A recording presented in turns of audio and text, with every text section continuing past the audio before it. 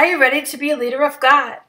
Your assertion remains suspicious until confirmed by real situations like trials and temptations. Let's see what happened to our Lord in the beginning of his ministry on earth. The Bible says in Matthew chapter 4, "Then Jesus was led up of the Spirit into the wilderness to be tempted of the devil." You can't wake up one morning and say to yourself, "I will go to the desert to be tested." Someone must lead you there, as was done with Jesus. Also read in the book of Hebrews of what Jesus did during the difficult days of his temptation. The Bible says in Hebrews 5:7-9, "In the days of his flesh he offered up both prayers and supplications with loud crying and tears to the one able to save him from death, and he was heard because of his piety.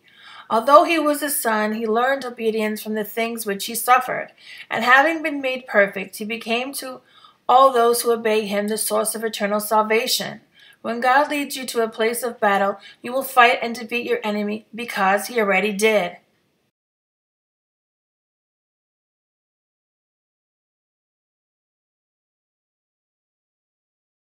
Remember, as Christ's leader, yesterday was error, today is decision, tomorrow the result. When Joseph found himself in temptation while in Potiphar's house, he was given the option to sleep with his master's wife or be faithful to God. But he knew his real value. He did not fall into temptation with Potiphar's wife. He chose to obey God, and he ended up in prison. Being a man of vision, he said to himself, "This is not where I belong. I know my real value. When you believe your dream shall come to pass, and you shall be a man of vision." And if you are a man of vision, no matter how difficult the obstacles are on your way, you can never be stopped.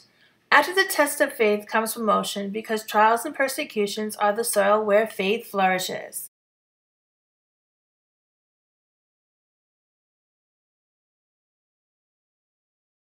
Jesus Christ will not receive your prayer request until he sees in you a willing servant and a faithful follower, a man with great perception. This is the reason why, as Christians, we must embrace the Word as the most effective instrument for change. Remember, anything close to the throne will receive attack. Do not be afraid, because Jesus gave us a plan of how to defeat Satan, as referenced in Matthew 4:1-11. By continuing walking with Jesus, you will learn that trials and tribulations make you stronger, not weaker, because you received blessings from them.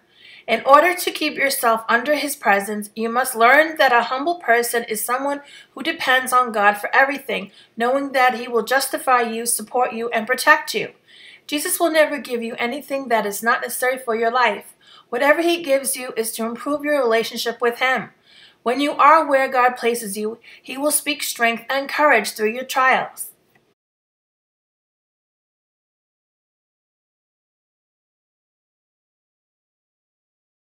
Remember, our Lord Jesus Christ was accessible and very available. Therefore, keep running the straight race through God's grace. God's vision for your life is to make you someone who is unique and not a copy of someone else. What God has for you is unique. The time he has to give it to you is unique.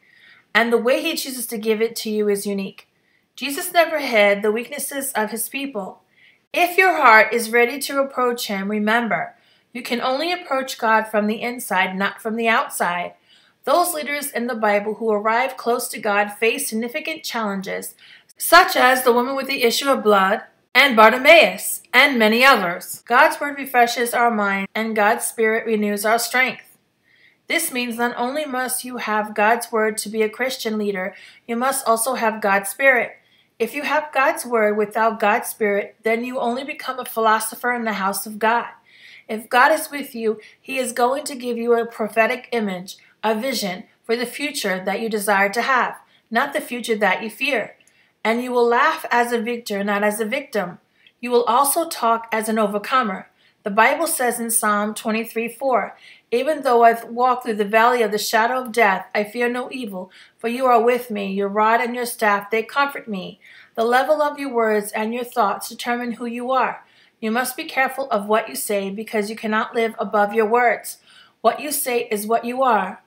Author's advice: prepare yourself as Christ's leader to be a tomorrow thinker.